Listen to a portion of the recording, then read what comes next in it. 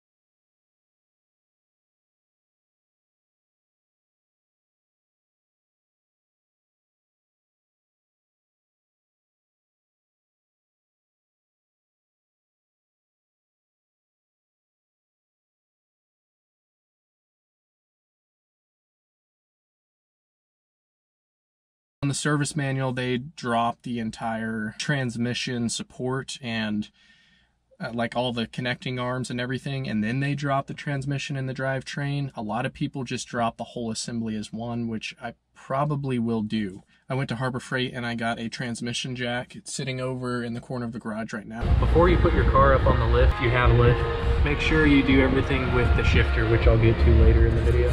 Couple key lessons learned. You've got to take out that shifter assembly, the whole thing. You can't leave this in there. You must take it out. Make sure and do that while it's in before you try and take everything out. Yeah, it's not this clip that you have to pop. It's the one like under here, directly under it. And it's the big black one. When I was extracting this, these two lines right here get caught pretty easily on some of this stuff. Also, the hydraulics start to drain more once you have it at an angle laying down, so be careful of that as well. Definitely get one of these, and it saved me so much time on several different components underneath the car and on the suspension, where there's just like a solid 20 to 30 bolts in different places when you're doing all this. That thing saved me a ton of time. Highly recommend getting it for this job. Really helps to have this strap. You have to do this in order to get the access to that top bell housing bolt. So I'm here editing this video right now, and I wanted to mention one other thing is while you're doing all of this, it's really common for the C6 Corvettes to have the fuel level sensors give out. I've had to replace both of mine before. It's a 2008. It's a really common thing. Even if yours is a 2013, they will go out at some point. And when you have all of this stuff dropped for the transmission, it makes it way easier to go ahead and replace those fuel sending units. So if you have like over 50K and you're doing this on a C6 Corvette, I would just recommend go ahead, replace those fuel level sensors. I promise you, you won't regret it. Yeah, it'll add on a few hours, but doing the fuel level sensors without dropping all the trans is possible, but it takes like 20 to 30 hours. And if you do it without or while having the trans dropped, it'll take you maybe 2 or 3 hours because it's so much easier to get to the connections and get everything right. So highly recommend do your fuel level sensors. Also, when you're done doing the fuel level sensors, you know, turn the car on accessory mode and make sure the fuel level gauge is reading and doesn't throw a code to make sure, you know, all that's running good. All right, I just encountered one of the toughest thing getting this back together that no one really talks about in their videos, and that is when you're reconnecting this line right here, down under here. Okay, quick tip. This actually really helps so far, is I had so many issues getting up here above that wire harness. There's nothing really holding it up, so I got a thin wire without a bunch of time and effort. I can't use the CNS one. So anyway, little things like this, I hope this is really helpful to the viewer, because I've spent an hour and a half doing this, and now you guys don't have to, because you know in advance what you could run into. Right now, I'm just gonna pull the starter relay, which I believe is this one. 43. Yeah, crank. So if you pull this, it's not gonna start. Also, sometimes the alarm goes off whenever you put the battery back. I'm gonna go ahead and pull the horn fuse just so I don't upset my neighbors whenever this goes off and I plug it back in. It's pretty easy to do. The horn fuse is right here. Set that with the relay. Before you disconnect the battery, I just leave the door propped open with the lip cracked and the rear latch propped open. That way you can just raise it up and then pull this handle if you need to get back inside.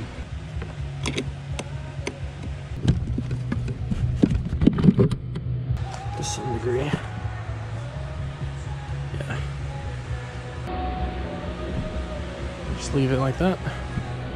And the door like that. Unfortunately, the GoPro deleted a little bit of my footage during this, jacking up the car and taking out some of the exhaust. So real quick, I want to cover that.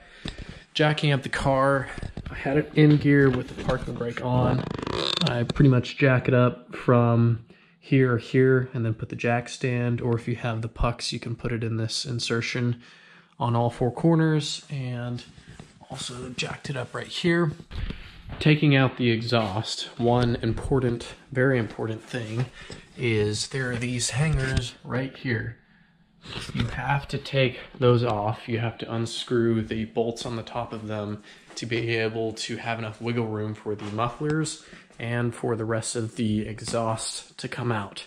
So on mine, it depends on your exhaust setup, but there's 4 bolts on here. You can break those loose. What I like to do is once you unscrew one side, a lot of times you can spin it around to the bottom to have better access and then unscrew the second pair. On the mufflers themselves, the rubber holders that support these, it really helps put some soapy water on them. Makes it a lot easier to pop out. I was able to just grab the rubber portions and pull them out. One of them I had to use a pry bar to just pop it off, but again, use soapy water or WD-40 to get those off. The vacuum lines are right here. They're just a little rubber tube going to them on both sides. Pop it off.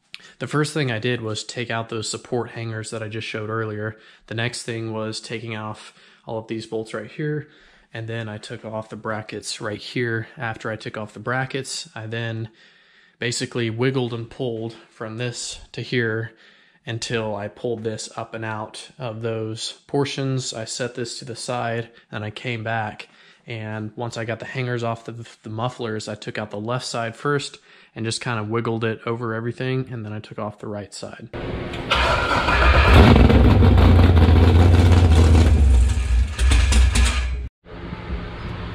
I'm kind of looking over everything and seeing what I want to add while I'm in here.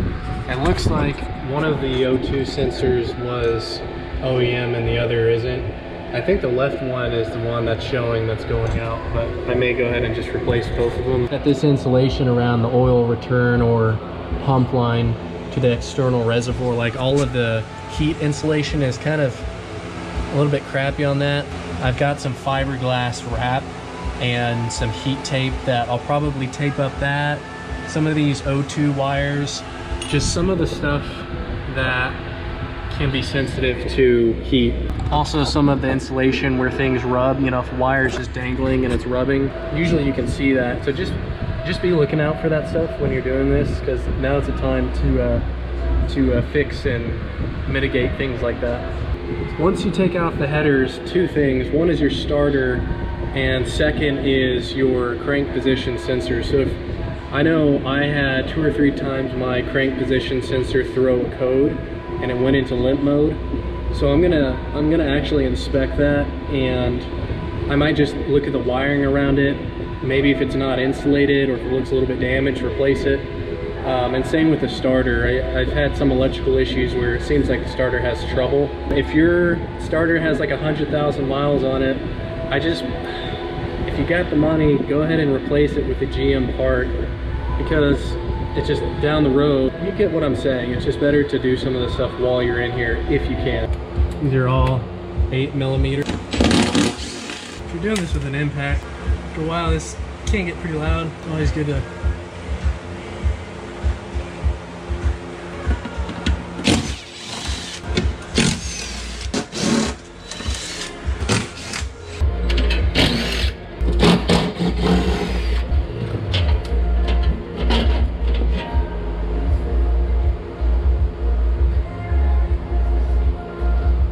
transmission cooler goes up to the front here. I just don't understand, for a cooler of the transmission, why is it directly above the exhaust and there's no insulation on that plate above or below it? That must get like really hot. Like what? Whenever I come back through here, I'm probably gonna put more insulation around here and probably around here, because this whole area gets really hot. Yeah, the insulation just doesn't seem to be good enough. Before you put your car up on the lift, make sure you, if you have a lift, make sure you do everything with the shifter, which I'll get to later in the video. I may not catch all of these, but pretty self-explanatory. Disconnect as many of these wires as you can. That one just has a push tab right there. So I'm just gonna look up through here and disconnect a bunch of these. Yeah, I also recommend kind of twisting, kind of grabbing at the back, twisting, and make sure this doesn't break or any parts of it are left on the spark plug. All the way in the back, not back here, right?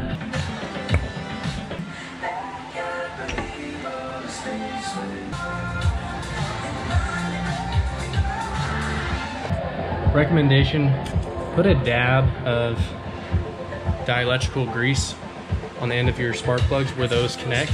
It'll really help taking them off in the future.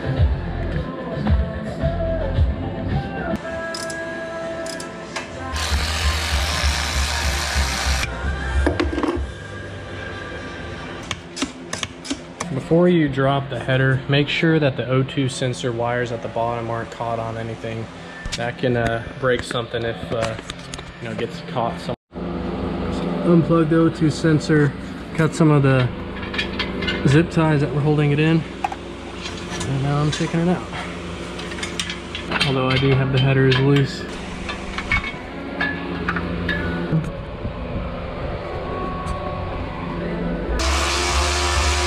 One question I had when doing this is replacement header gaskets when you have aftermarket headers.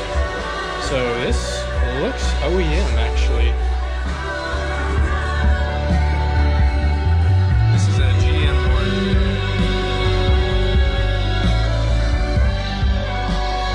Yeah, that's a GM one. Yeah, that looks to be OEM.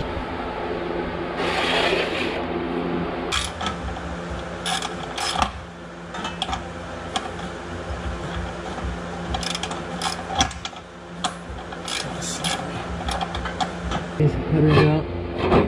Oh man, that's tough. Oil filter's getting in the way.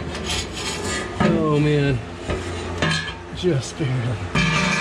Gonna be very nice getting in here because you can already see there's, from previous damage of them taking apart these wires, which who knows what this could be something really important, and if any of that's damaged or nicked or broken, it'll cause intermittent just random electrical issues, or once it gets hot, have enough resistance to just give out. It looks like these oil cooler or the oil reservoir lines are really in the way and they're gonna have to come off. But what's the point in doing that? You know, I mean, I don't really need to take this out. I have most of the room I need. So what I'll probably try and do is just leave this in and I can work around it pretty easily. That way I don't have to drain the oil or anything crazy like that. I'm gonna inspect the crank position sensor. I believe is right behind this starter, which I may end up taking out. So looking at this now, these two are the cooler lines. Pretty important, clean these before you do, because if anything shoots in there, you know, you're getting sand or dirt that's going into your transmission oil, which isn't good.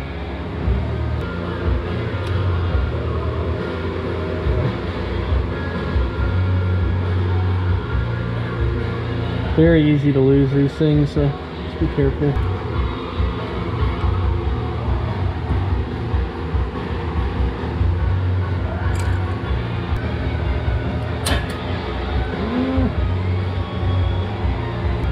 I'm gonna try something. May not work. I've got an earplug.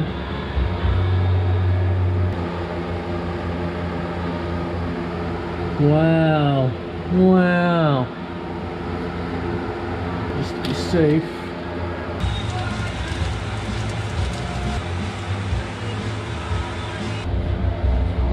As soon as you're done with this, put these little clips in a bag and label them so you don't lose them. This one just popped right off. This one I had to wiggle around a bunch, and once I got the angle right, it popped out.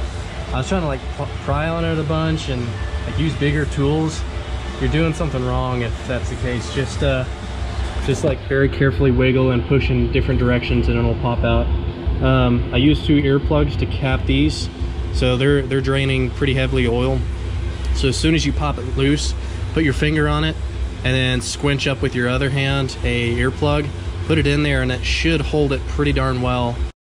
Also another thing, if you have the remote bleeder, go ahead and take this out. Looks like a 10 mil right there, and I'll just dangle it down so it doesn't catch when taking it off. Alright, we're gonna remove this brake line. That way we can let it hang instead of taking the whole thing off and having to bleed this side. So I think that's a 10 mil. I'm gonna break that loose and then move this caliper and hang it close to here. Alright. Got that loose. Now these are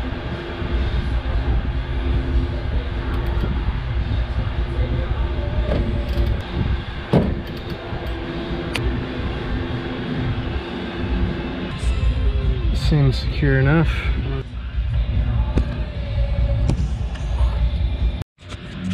On the parking brake, you just hold the spring underneath, pop this up, and then you're able to slide it out. And then this hook just comes off of right there. I'm gonna remove this ground, pop this out, or just do it to where it's loose. I'm disconnecting these because they all end up going back to the harness, which will be coming down.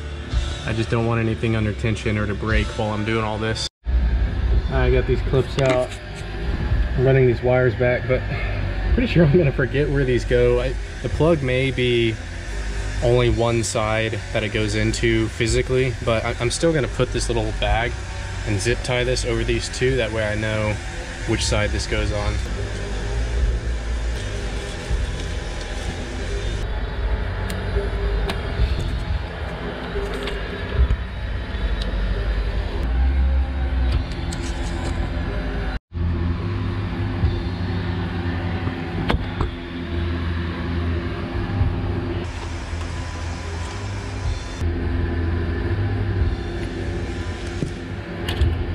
On this one, you just pretty much pull up.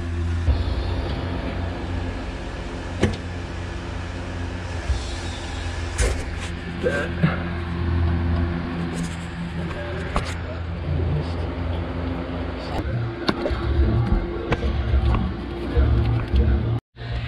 All right, taking out those 4 bolts and these 2. These are 15, these are 13.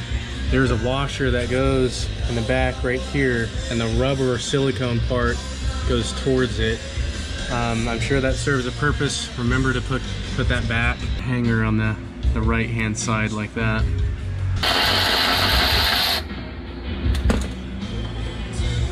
That's it.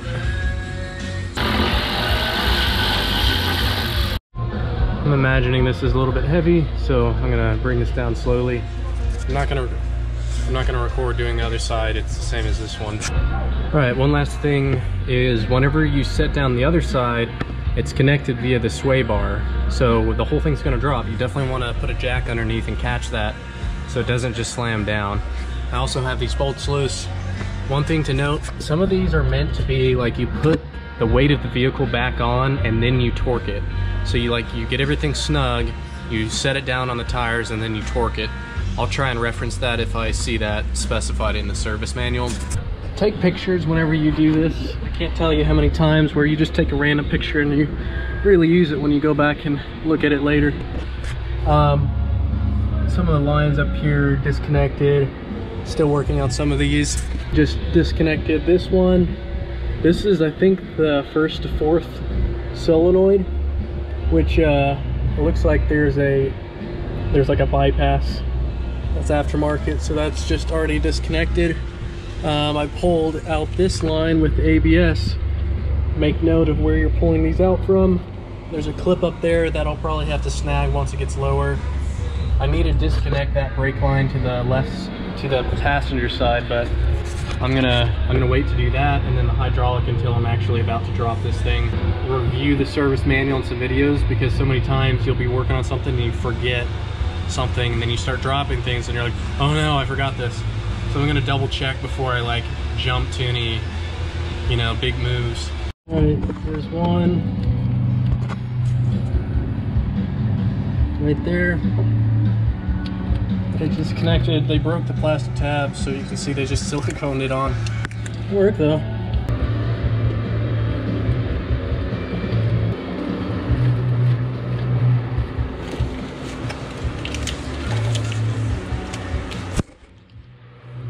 That's pretty much it.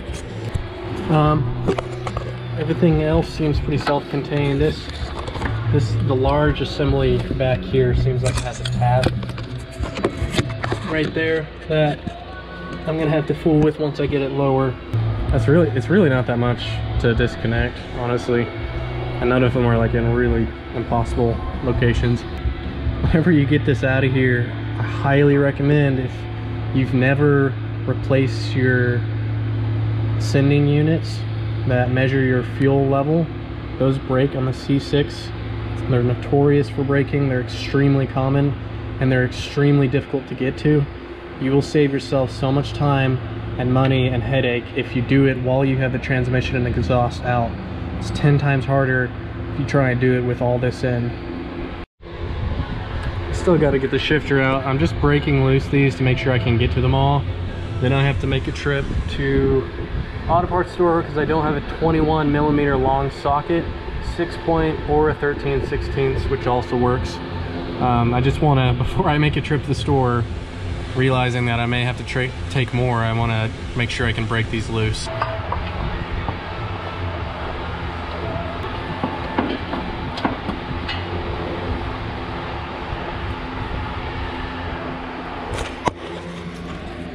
I don't think there's one directly on top. I think there's that one, which is going to be difficult to get to because there's the wiring harness in the way, but I think I'll manage. It's important that when the engine is kind of pulling back, as you're lowering the back, that this doesn't hit the firewall and damage anything. So periodically, whenever I lower this, I'm gonna monitor that. We're gonna take this center console area. There's 2 screws back here. There's 2 in these caps.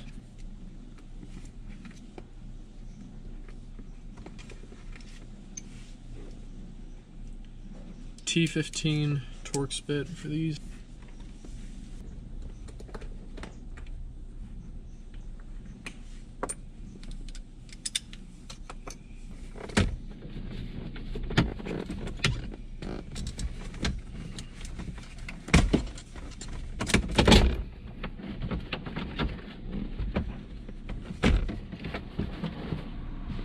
It's always just kind of a pain to work with.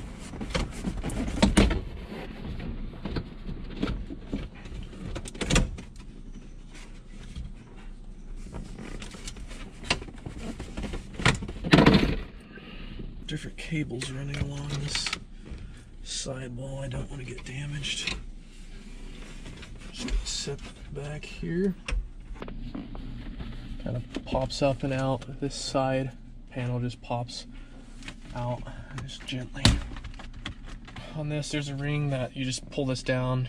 It's actually, it kind of slides off to one side and then down. And then there's a Phillips head screwdriver. Loose. It's not good.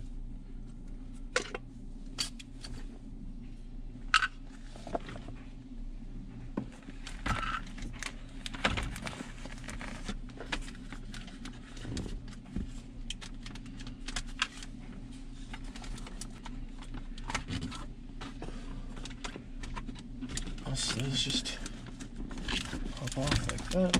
Put these on the back. Yeah, it's this tab right there. There's a tab on the thing itself. Push down on this. Gonna leave this. I don't want to lose a screw. Actually, carefully.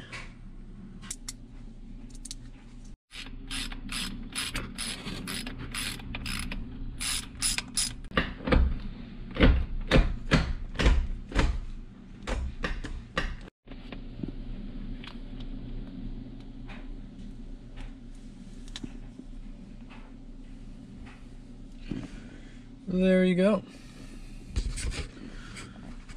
Okay, quick lesson learned. Definitely want to take this out while everything's still in, because now I can't get to that second bolt in there. So I'm gonna have to pretty much reinsert partly it into the trans again.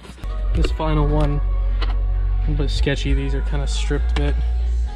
So hopefully this one doesn't.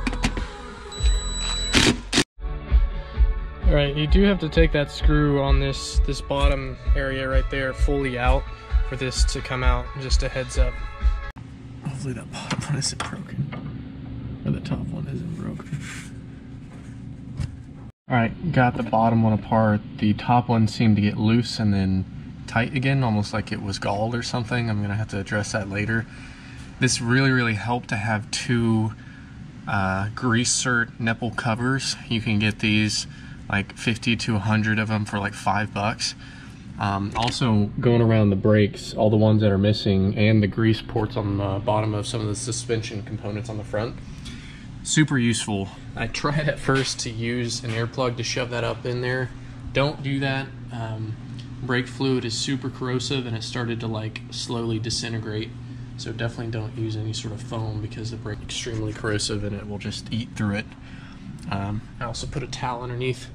After I'm done with this, really should be using gloves, but I'm gonna wash my hands thoroughly. All right, so made this little guy. I won't be directly underneath this. That would be bad in case something happens, but this is what it's, that's what it'll look like. Oh man, this took a minute. I ended up taking off the clip on that silver hose back here, which you can see, which is not the correct one. It's supposed to be, let me get a flashlight.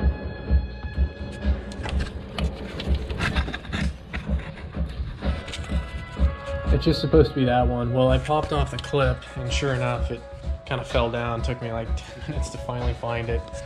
It is magnetic, so if you've got one of these and it's a little tough to reach, this is perfect to grab it. Now, I'm gonna put this in a bag and label it so I don't lose it. It's disconnected.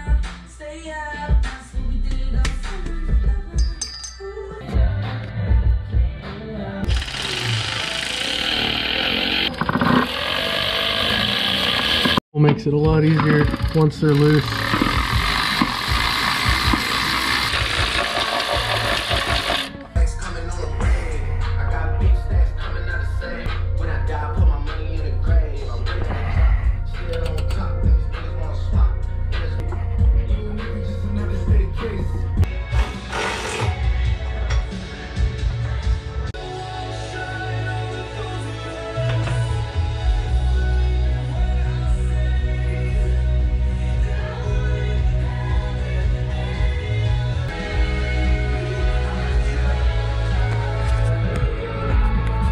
Alright, so just barely cleared everything. This is the max you want to go down.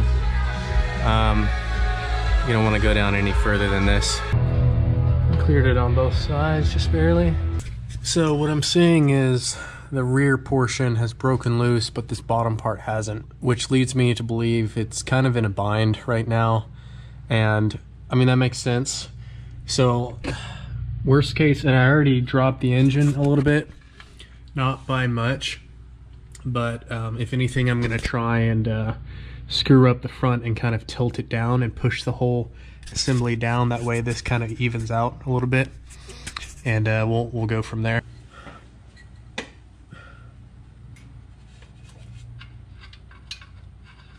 Super freaking easy. Now I don't want the engine to fall as soon as this comes out. So I want to make sure that I've got the engine actually lifted up. It's not gonna fall down as soon as this comes out. Also, I haven't done a very good job of this, but you definitely want to be checking to make sure nothing's in a bind or you're about to bend and break something.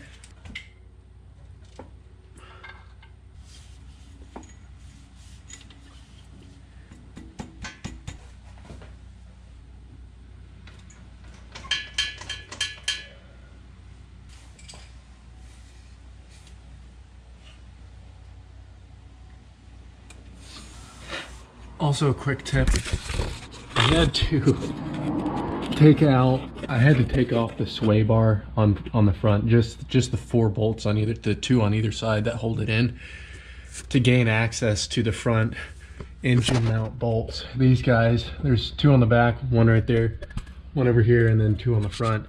And I just lowered those to about this level, which I'll need to do anyway to get to the bell housing upper bolts. Between these 3 things and those nuts, you can kind of adjust everything in and of itself to line it up, and then once you have it lined up, it should like pretty easily just slide out unless something is in a bind. You probably don't want to be like directly under any of this when you're doing this.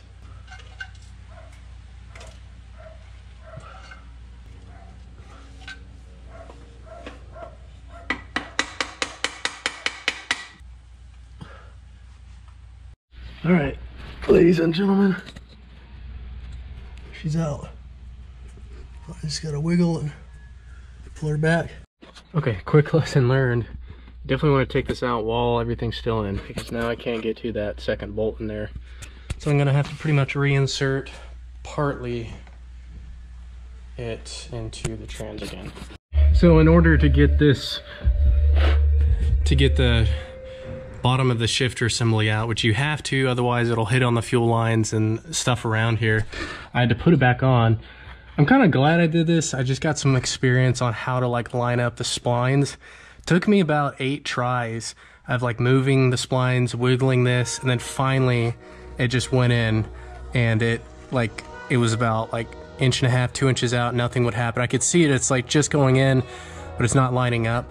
So what I actually did was I used a tool to reach up in there and just gently press on the splines, and I was able to move them a couple different times, try again, and eventually I got it. I'm finding it's really helpful. I'm not putting much pressure on this, right? I'm just putting like medium to light tension on this. You can see it's not very tight, but I'm using this on the bottom of the jack stand to bring the whole assembly, and I'm just doing it on here. Again, it's pretty loose, you know, you're not applying a bunch of force. But this actually is a huge help. But yeah, now that gives me access to this final one. A little bit sketchy, these are kind of stripped bit, so hopefully this one isn't. All right, you do have to take that screw on this bottom area right there fully out for this to come out, just a heads up.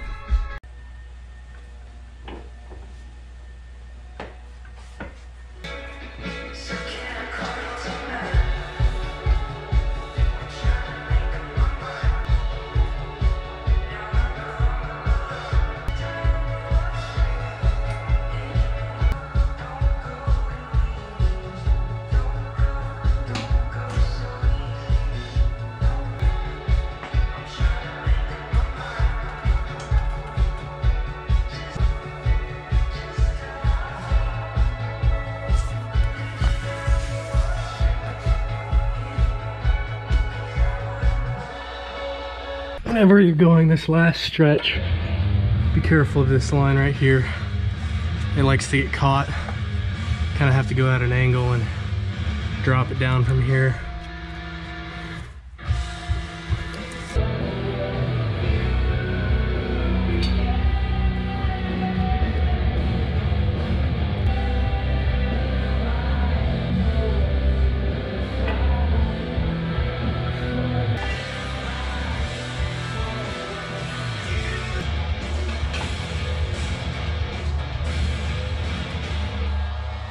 Alright.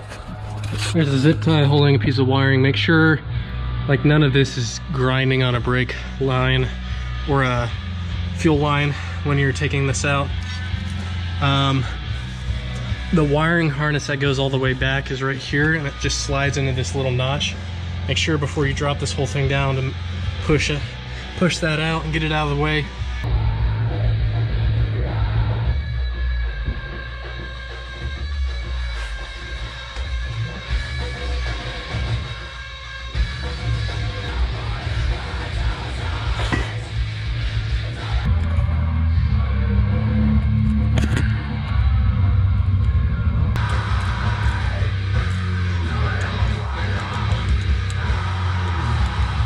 Couple key lessons learned. You've got to take out that shifter assembly, the whole thing. You can't leave this in there. You must take it out. Make sure and do that while it's in before you try and take everything out. What else? Yeah, it's not this clip that you have to pop. It's the one like under here, directly under it. And it's the big black one. So make sure you get that right. When I was extracting this and pulling it further out, these two lines right here get caught pretty easily on some of this stuff. Also, the hydraulics start to drain more once you have it at an angle laying down, so be careful of that. As also, the drive shaft seems to have some play in it in relation to this guy, which I don't think it should. I could be wrong though. Also, just looking back, the other job that I did of replacing the fuel sending units, the fuel level sensors basically that have the prongs that break and give out, and this is extremely common on C6s. I can't stress enough, if you have your transmission and everything out, it will make it so much easier to do this now. Please, if you have your transmission out, you have a C6, you know, even if yours is like a 2010 and you don't have the check engine light, I promise you, you will have the fuel level sensors go out at some point. While you're in here, 100% replace those fuel level sensors. It makes the job infinitely easier and easier to get it right. And connecting all the hoses and everything. Just wanted to point that out. Definitely get one of these. It'll run you probably around 80 to 100 with the battery and charger at Harbor Freight. I definitely get the 4 amp hour battery. But man, it saved me so much time on several different components underneath the car and on the suspension, where there's just like a solid 20 to 30 bolts in different places when you're doing all this. That thing saved me a ton of time. Highly recommend getting it for this job.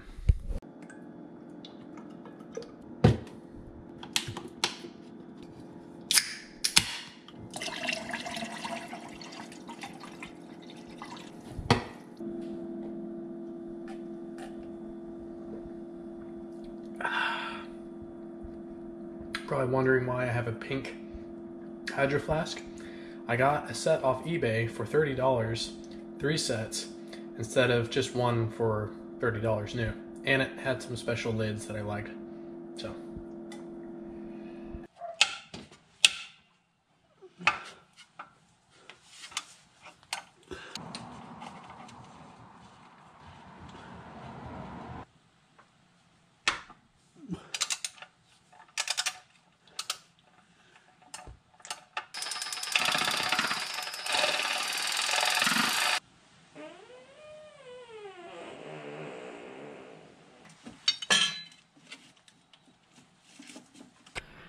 You get the picture.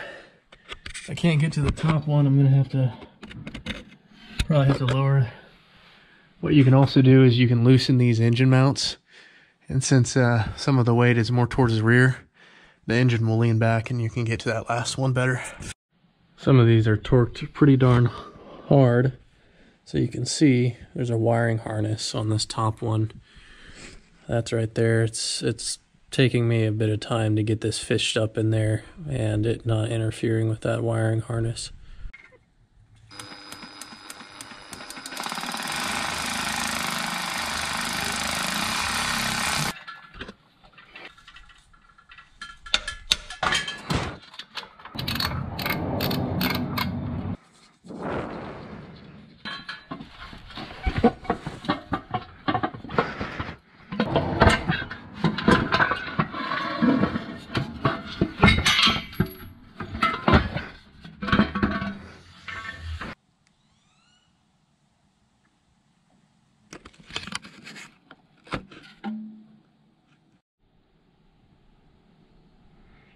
There you have it.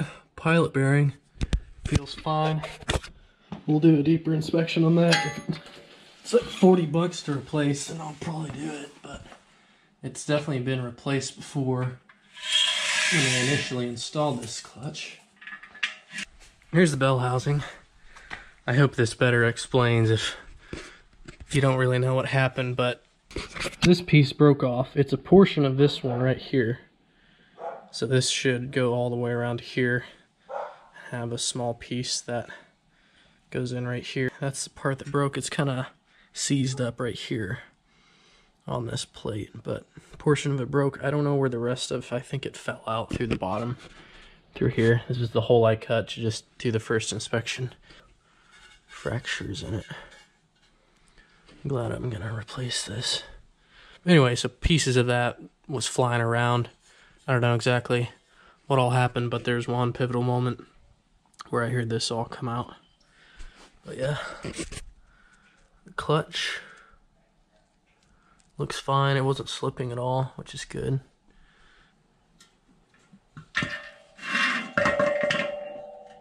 While I'm in here, I'm gonna repair and insulate better some of the electrical components. Got a couple things for that. I got this at O'Reilly's, and this is just for wire. I think this goes up to 350, 400, and then I'll use this high temperature tape. I think this actually goes up to 500 or 600 degrees, which is about as hot as the exhaust is gonna get in certain areas. I've got this fiberglass, just weave material. It's pretty thin, but I'll wrap this around different components, and then I'll probably either put this tape or this tape over it. This I think was 10, 15 bucks off Amazon, and this fiberglass was also I think 15 to 20 bucks off Amazon. So I've been having, when it gets hot, it takes a second for it to start. Sometimes the starter, you can hear it, it's hesitant. So went ahead and took out the starter, disconnected the wires, and one thing I'm just inspecting is to make sure these two are clean. You always want these smaller ones on the outside, so this should bolt on first. I'm gonna go through here and just with a Dremel, with a small wire brush, just clean this up really good. I noticed that on this main ground for the engine that they had it behind this smaller wire right here. So I'm gonna clean these both up, make sure this is really clean. You know, this stuff just takes 5 or 10 minutes, and while you're here, especially if you've had the engine out, it's always just good to inspect these things. Stock LS7. This is Luke, not a GM, but for my research, they use the same parts, and as long as you're getting it for the LS7, it's the same. I could be wrong on that, but I'm pretty confident on that. But you can see the size difference. Obviously this has a twin disc. This has a much larger disc, as you can see just by the surface area, as compared to the Monster. So this is pretty much like a newer generation Camaro or C7 clutch that are in those cars. So they're smaller. You also have to notice that the weight is further out on this compared to this guy.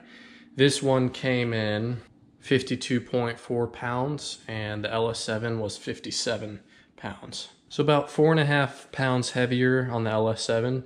I was kind of expecting it might be a little bit more, but still good to note.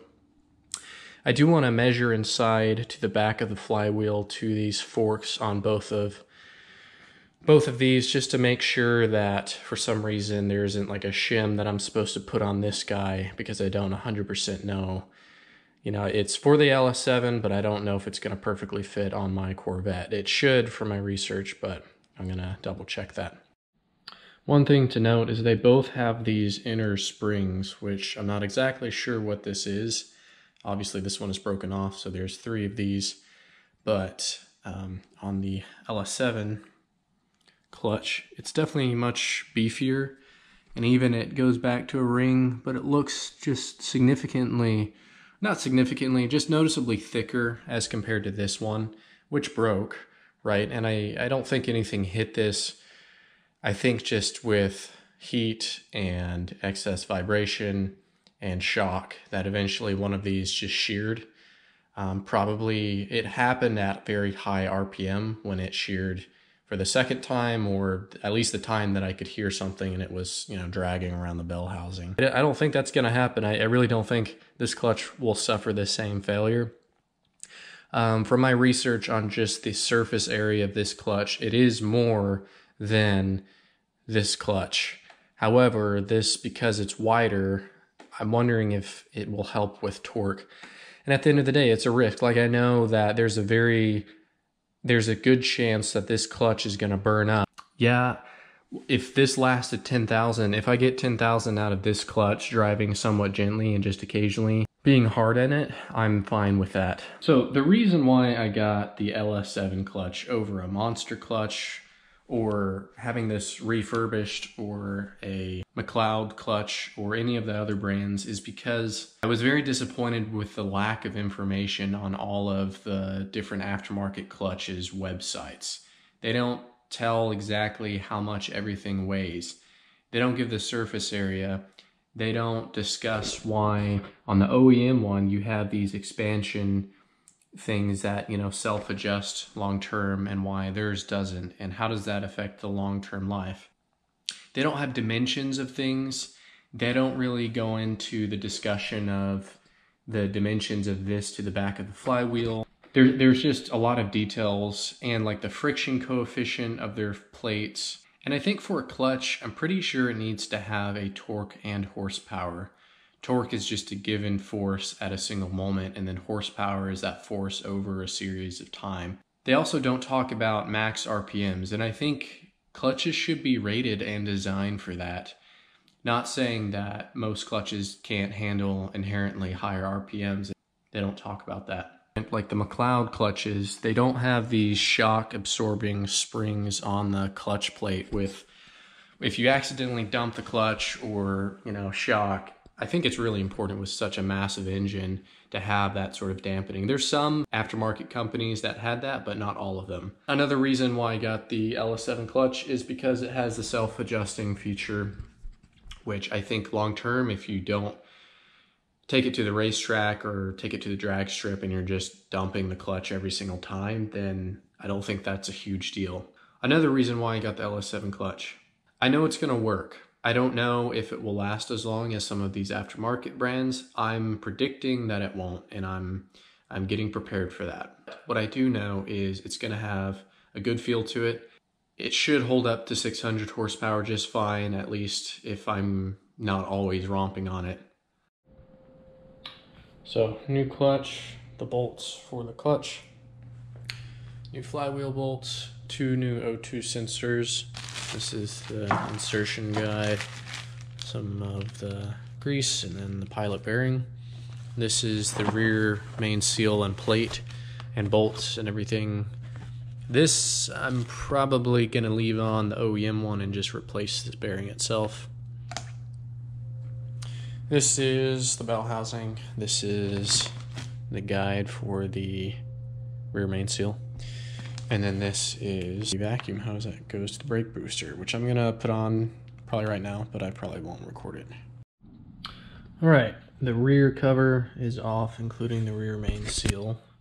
I was worried I might have to drain the oil to do this, and that is not the case. So if you're wondering if you have to drain the oil to replace the rear main seal and or cover, you do not. Right now, just real quick, this is the CNS, so it's just got more material in some of these areas. Just a wider area in some of these. So it's just a little bit stronger. All right, one important tip I would recommend is to get some like 15 or 1200 grit sandpaper while it's still oily around here, and just smooth out any of these, you know, surfaces where the rubber's gonna go. I also went around the crank and smoothed where the gasket or the rear main seal is gonna seal as well. And then I've wiped it down about 3 or 4 times with a clean cloth with brake cleaner, just to get all the oil residue out. From what I can tell, this lip at the bottom does need to have some sealant on it. Definitely seems like you're supposed to have a bit of a bead, because normally you would have a bead whenever you put on the oil pan. But if you're not putting on the oil pan, then you're just relying on whatever is there to seal again, which is probably won't work. It's neat to see what cam this has. Some comp cam, I'll have to look it up later. But anyway, I'm gonna probably wipe things down one last time, put a light bead at the bottom of either the pan or this, and then I'll gently push it on and start putting in the bolts. And just clean up the surface while I have everything off, and I can clean around it to where if I get any particles back into the seal, it's not gonna mess anything up. Really important to get all the oil out from underneath here. This is probably where some of the oil is gonna be. And then I'm gonna put a bigger bead back here in this section, just right here, and then a light bead all the way around how it was before, because whenever you put on the oil pan gasket, you know, you have a light bead that you're supposed to put on. I also, mainly for the bolts towards the bottom, right, I noticed that a couple of them towards the bottom were wet, meaning that oil had either leaked around here or gotten through somewhere and was getting the bolts wet. So what I'll also do is I'll put a dab of RTV, just a little bit around the ends of the thread towards this way, towards the head of the bolt. And then that way, whenever I fully seat them, you know, they'll seal. With that being said though, whenever you do RTV, it's best to like put it on there, lightly snug it to where it smooths everything out, but not, it has some time to dry, and then fully torque it, if that makes any sense. And I'll do the same once I put down this bead right here. I'll kind of set everything in place, get everything aligned, get things really lightly snug, let it sit for 15 to 30 minutes for the RTV to kind of start setting. And then I'm going to torque everything down.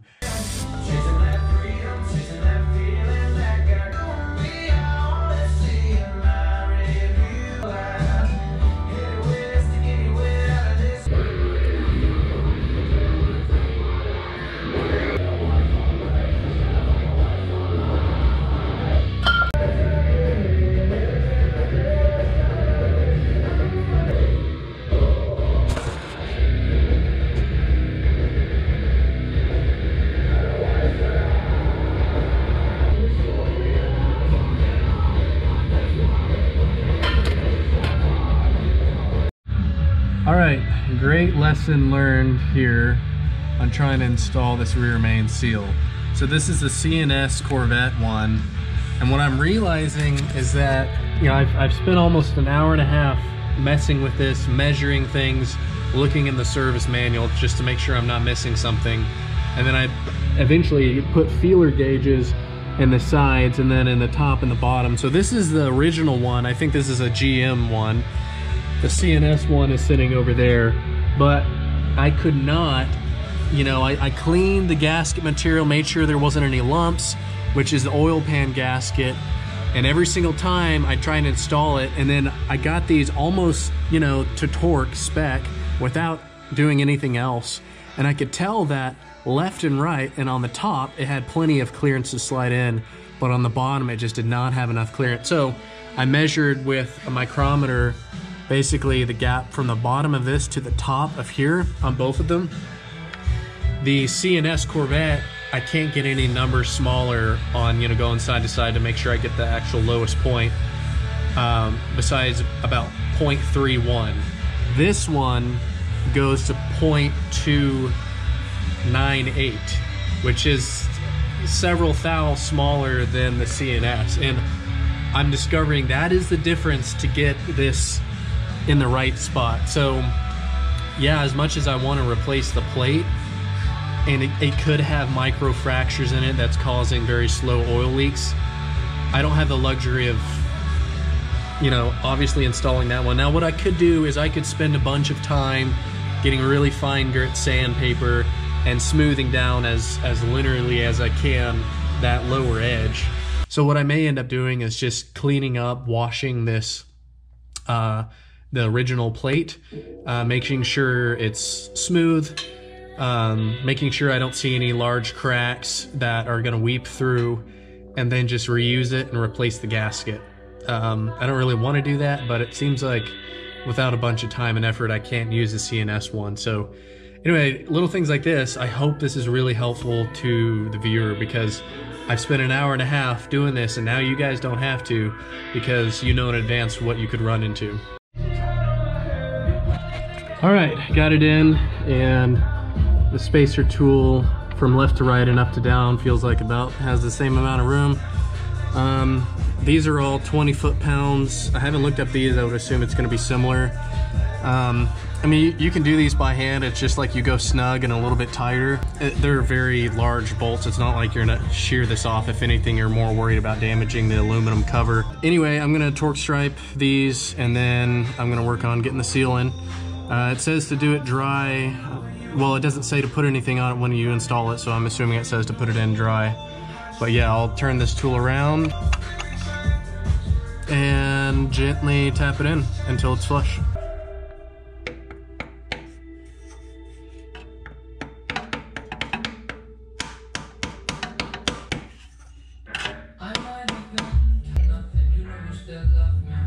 That doesn't seem very good.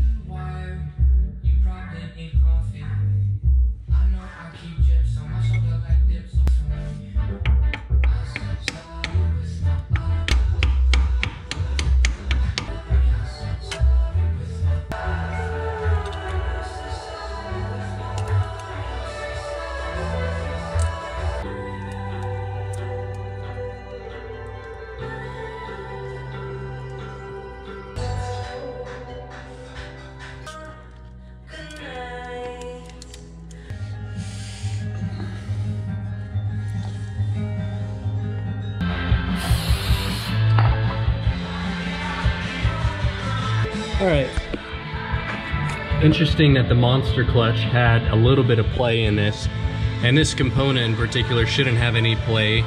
What you need to do is heat this flywheel up in the oven to like 200 degrees or something for like an hour, and then pull it out with gloves, and it should slide on pretty easily.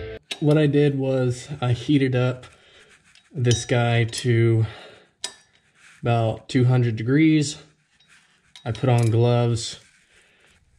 I made careful to hold it out in front of me. I put a little bit of grease around here just to make it go on a little bit smoother. And if it ever comes off, it won't seize up. I made sure to clean both sides. I haven't cleaned this yet, but I did clean the other side. Make sure everything was smooth. While it was warm, I couldn't push it all the way on. I probably would have had to get it up to like 250 or 300 degrees, and I didn't want to be holding it with that hot. So I went ahead and installed it with it around 200 degrees. Lightly snugged in these bolts, went in a crisscross pattern until it tugged it down against the crank. And now, as soon as you feel it, once it starts to bottom out at the back, the bolts get like tight all of a sudden. So I'm to that point. I got everything hand snug. And then I'm gonna look at the service manual, because there's a very particular torque spec for these. All right, 22 foot-pounds in 40 degrees, which I'm gonna accomplish with some practice with this guy. I got it at Home Depot for like 30 bucks. It's got a magnet on it, and we're gonna have to see how this works, but.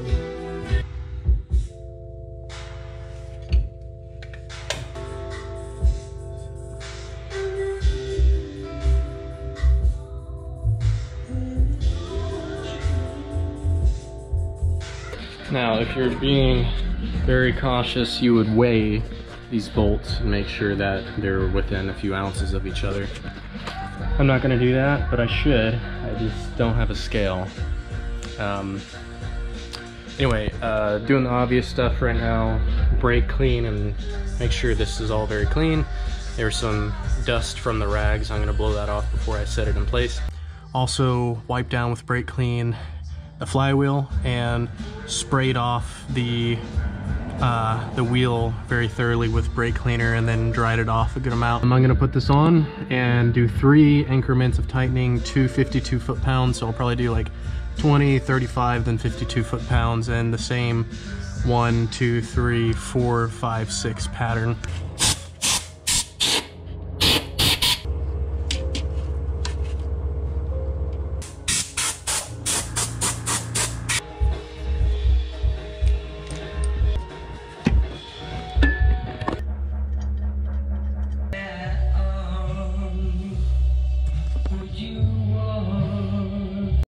Well guys, I just saved myself potentially blowing up my clutch because I caught this last second before I started to put everything together.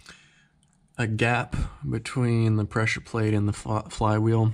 Short, these are ARP bolts for the flywheel to the clutch, and as you can see, that gap right there, this is fully bottomed out.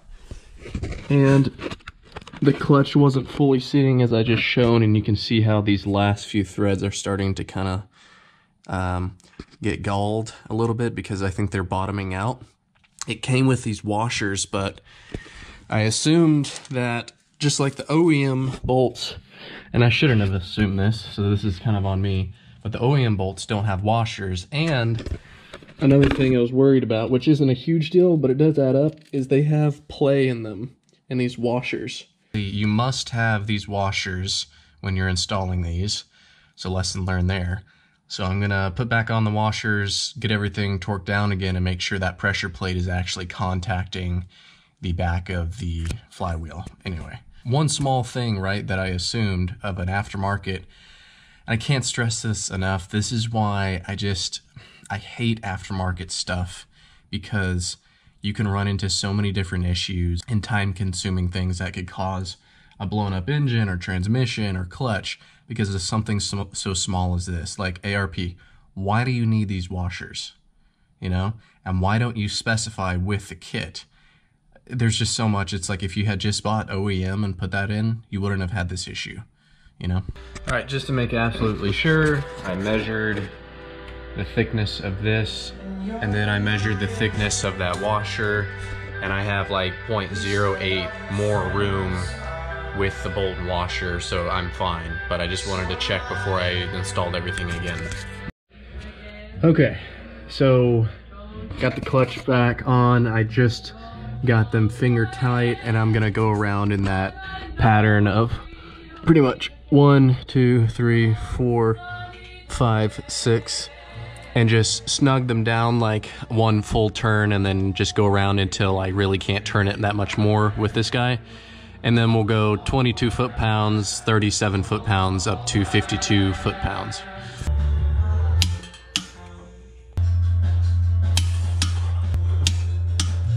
All right.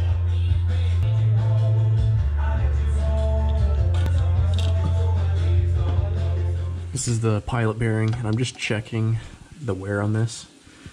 So I slid this on, and it's very, very snug. Has a really good fit to it.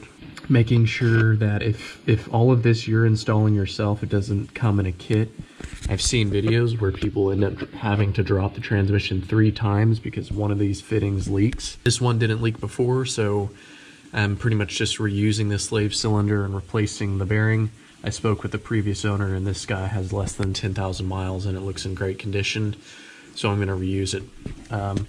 Other little things, anytime I'm putting these parts back together, I'll be cleaning up the surfaces that meet. And one thing I'm gonna test, another thing I've seen people do, is these plastic things don't always line up perfect. And if they're not perfect, because this has so much of a tighter clearance and these splines, that people end up putting everything back together, and one of their final steps is trying to insert this in here, and they just cannot get it to go in. So one of the things I'm going to do is, without putting the bell housing on, which is time consuming, what I may do is, put the bell housing on, just install like one lower bolt.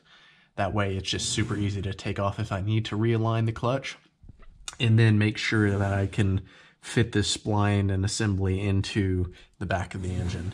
Because if I can't, then I'll be spending a whole bunch of time with the bell housing and everything up to that point, when I should have just made sure the splines went in first. Okay, quick tip.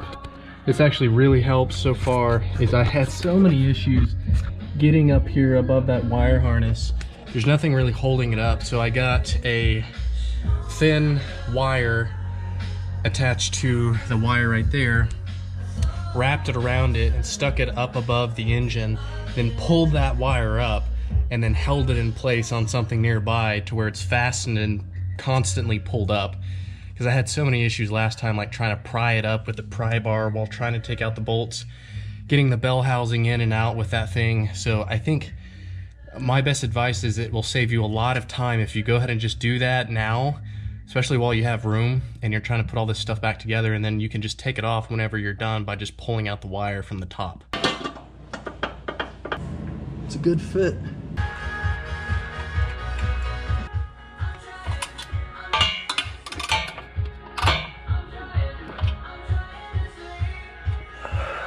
I think first of all, I gotta carefully try and get this inserted and go from there. Guys, it's taking quite a while just to get everything lined up and make sure, you know, the shifter isn't getting caught or I'm not pinching any lines, lifting this back up. The transmission cooler lines just keep leaking and keep leaking, just probably because of the angle. You gotta be really careful about these two clutch lines.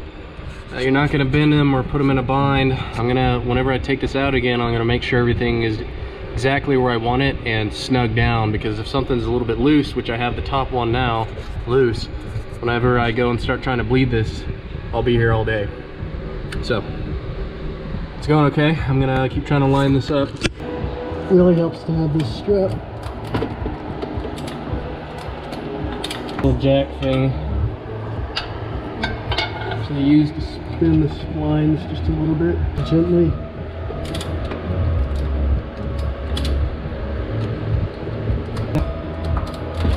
Oh, it's not going into the pilot bearing. I can feel what it's doing because it got all the way to the engine and stopped. So I might get lucky and I just need to move the transmission jack a little bit.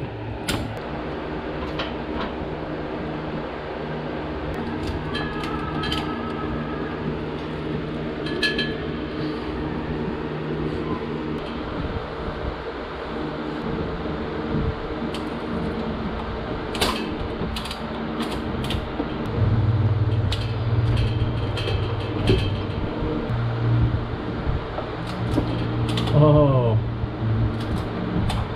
money. All right, so I just got it into the pilot bearing. I'm glad I did this. Yeah, I spent just like 20-30 minutes just getting it set up, just to have to pull it out again to install some more insulation up above and make sure the wiring is good and make sure these fittings are tight, make sure I get the bolts into the bell housing, get those torqued down. But I have confirmation that whenever I get done with all of that and I go to put it in and I can't get it lined up with the pilot bearing, all that work is for nothing. So another thing I'll probably do is I'll leave most everything back here unplugged and try and bleed the system as soon as I have most of this stuff up here connected. And then that way I don't have, in case I can't get something to work right here, then I don't have to spend all the time, disassembling the rear end again just to drop it. So I'm gonna pull this back out. Probably won't record all of this, but I need to make sure those hydraulic fittings are connected. I need to get the bolts in the bell housing. I need to put more insulation up there how I want it. And yeah, so that's all gonna take some time. I probably won't record most of that. All right, getting the bell housing bolts back in. It made a huge difference to pull that top harness with the wire the whole time. That way I'm not messing with it and battling with it the whole time. Most of these you can pretty easily get to. This bracket wasn't on here when I put it on, but it looks like it's supposed to go here. I don't see anything around here that it goes to, so I'm gonna put that on. Really shouldn't make a difference as long as I still torque this to spec. It made a huge difference to drop the engine spindle just a couple, like down to this level. Like it gave me, like before I wasn't able to thread in this top one at the top, but now I can just reach up my hand with my finger and my thumb and then just spin it on there, and I should be able to get a wrench. And it's like, you have to do this in order to get the access to that top bell housing bolt. And the lower you get, the easier it is to access. It's really not that hard as long as you just know you're gonna have to do it, and then it makes things so much easier. So anyway, these are torqued to 37 foot-pounds per the service manual. So yeah, that's what I'll torque them to. It's gonna be very difficult getting a torque wrench in here and around them though.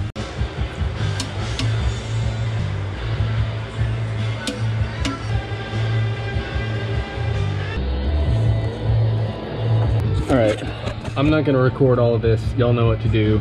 It's just a matter of getting in here and getting them torqued down as best as you can.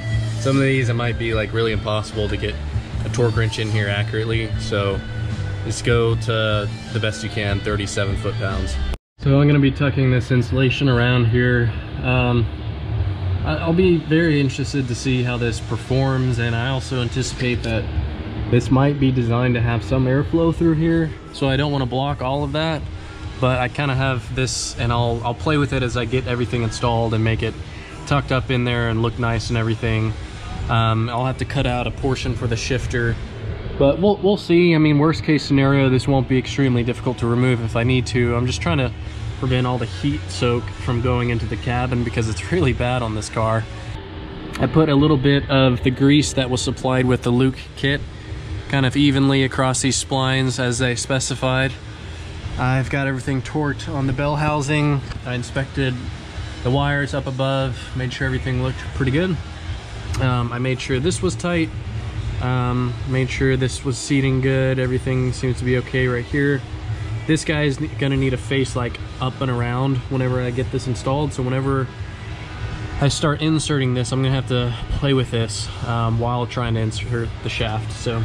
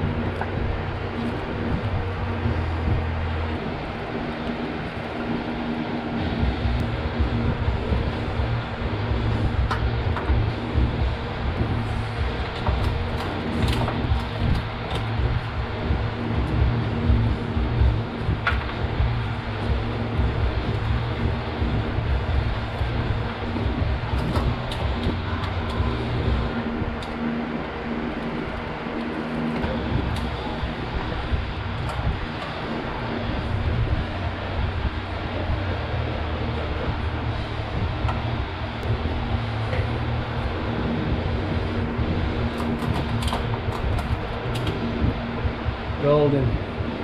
Still a lot to do. I just got to make sure these lines aren't getting pinched or in a bad spot. This one looks like it's a little bit pinched, so you got to make sure that one is good. Got to make sure nothing is funky with the shifting linkage. If I can't get to that stuff how it is, I got to pull all this out again. There's no point starting to bolt things up until I get that settled. But yeah, didn't go on super hard. I need to pull this wiring harness forward. Perfect.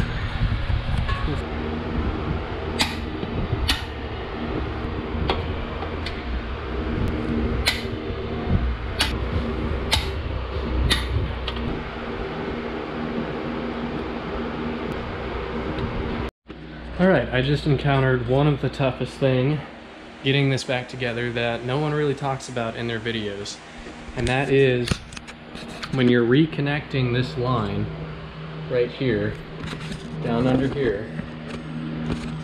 I have that bore scope. You might think that's super fancy. With this job, it's almost worth getting it just so you know what you're doing and can see in some tight places, because I kind of got it set up underneath. And my issue was I thought I had got it connected, and I've heard of other people experiencing this. I get into the car, I press the clutch pedal, and it's rock hard. It won't move at all. Don't force it. Basically, there's like a check valve that when you or not a check valve, but like a safety valve, and when you disconnect that line, it prevents fluid from draining out, which is nice because you don't spill a bunch of fluid. But getting it physically back together, because there's like a spring in there, it's like you can push really hard and it still doesn't pop in, and then you have to clip it, and you can only get one hand in there at a time. It took me several tries, but what I ended up doing was getting this pry bar, which I think you can get off at like Harbor Freight or something. It fits down in there, and you can, there's a little loop back there that I lightly pressed against to give it proper support. I set my bore scope up there. I began to, like, just barely with my fingers pop on that clip, and then I pushed, you know, while pulling this with one hand, my hands on the fitting and my finger on the clip, I pushed really hard, got it in place. It kind of like popped in, but as soon as you release pressure, it'll pop out, so you have to push really hard, then press the clip on.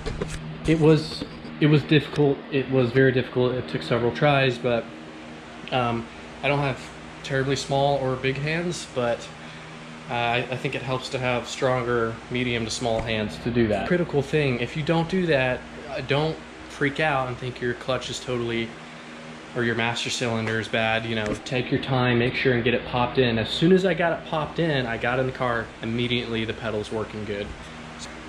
I have the remote bleeder, which right now I just have it dangling underneath the car. I don't have a second person, so what I may end up doing is having some long stick, press in the clutch pedal fully, press that stick, and then prop it in place to where it doesn't come back, so it doesn't come back. And then I'm gonna break that valve open until no fluid continues to come out, and then close it, bleed the clutch over and over.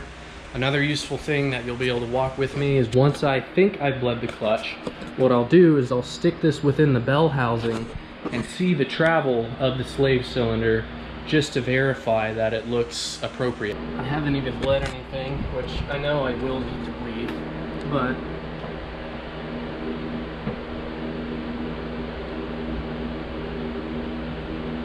that is freaking brilliant.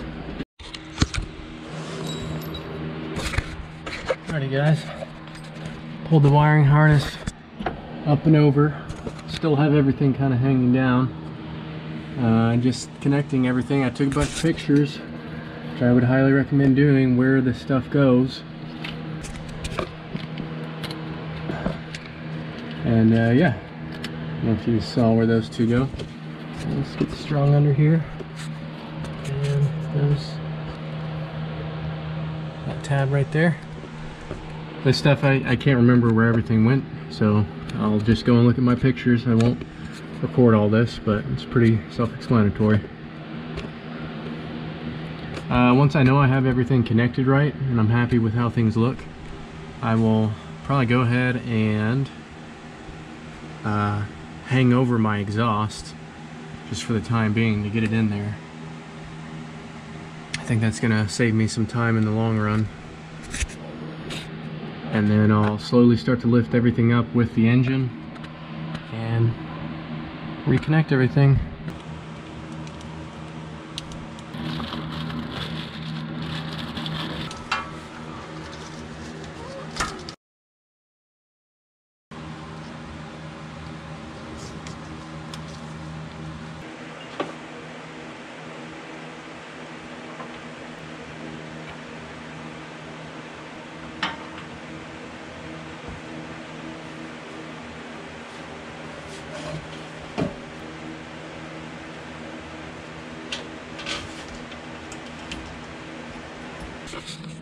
So I'm going ahead and putting in the exhaust, which may end up being a mistake, but I'll let you know if it works out to be easier, because it's kind of a pain to wiggle these things in once everything's up in the air and you start tightening everything. So and then I can also kind of look at how I want to rig up some of this wiring before I permanently put in the exhaust.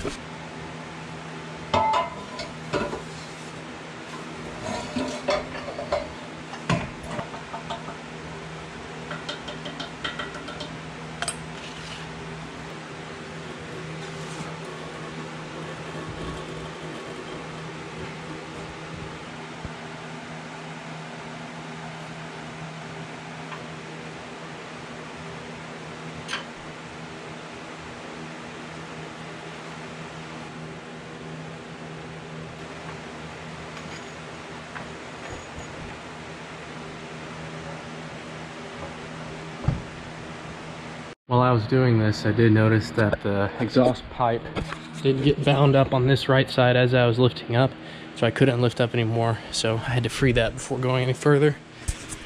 Yeah, I'm just screwing things on slowly but surely. Get the suspension and everything set up correctly, jack this side up to take off the strain on the CV axles. I don't really want to leave those hanging, and just, yeah, keep working at it.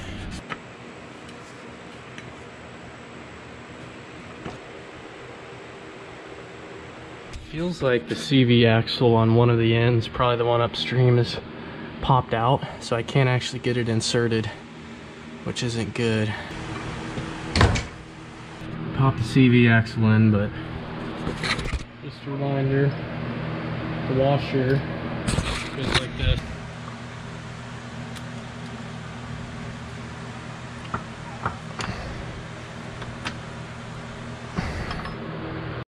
Alrighty, got things just snug on this side. I want to cancel the service manual before I get any farther, because I think you're supposed to have it under its own weight torquing some of these, which obviously you can't do with the wheel on, but sometimes you can put some pressure on here and, you know, push a load and make sure everything's snug in here before you actually torque it to spec.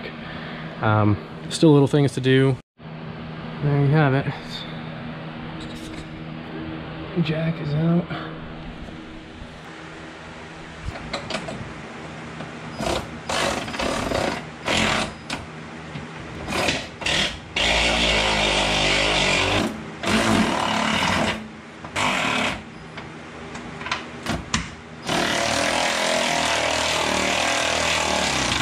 Next morning, I'm hoping to be driving this thing today, but bunch of torquing to do. I just spent about 10 minutes looking in the service manual and just getting, these are going to be 22 foot-pounds. Upper control arm is 48 pound-feet. So all four of those will be 48 pound-feet, are 81 pound-feet, including the cross members for the engine. What I'll probably do, torque the engine ones first, and then the sway bar. Sway bar nuts are 70 foot-pounds, bolts are 74 on the rear and the front, I believe. That's pretty much it, so I'll just be going around the car torquing everything up.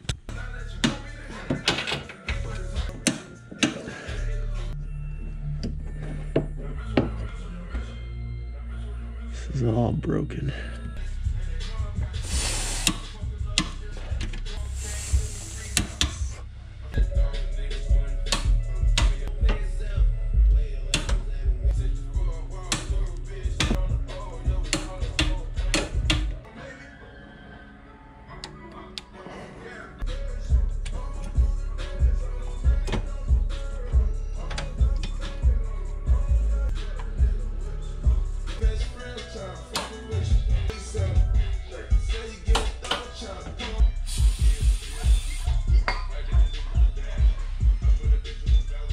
It's just so many little things of, you know, getting one bolt for the brake harness tightened, making sure these are all zip tied. I think I routed the wiring harness in one specific area differently from when I pulled it out, and subsequently it was closer to the exhaust, so I had to like zip tie that out of the way, and I just happened to notice it. And if I hadn't noticed it, it could have burnt up on the exhaust and caused all kinds of issues. But I'm getting close to putting the headers on. I'm actually gonna clean this a little bit before I do.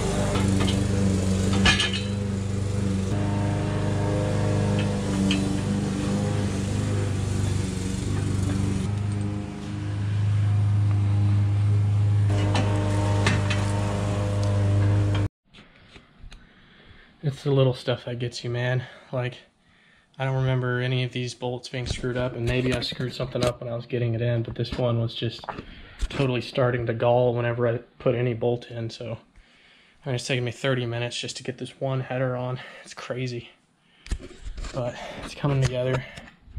Oh, I forgot to gasket. While I'm doing these headers, it would really suck if you left one of these wires hanging down touching the header. So before you bolt everything and get it perfect, be looking out for that. Alright, I haven't recorded most of the stuff, but just bolting up the exhaust, making sure there's no wires caught in the way. Everything's where I want it.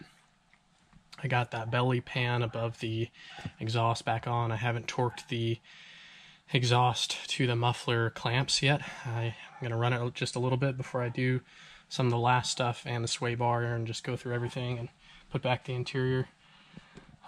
Just anticipating if something goes wrong, although I don't want to think about that. It's a real possibility. So right now I'm just going to get kind of the interior. I might get it to the point where I have everything plugged in. That way I don't have any funky lights come on. And then I'll fire her up.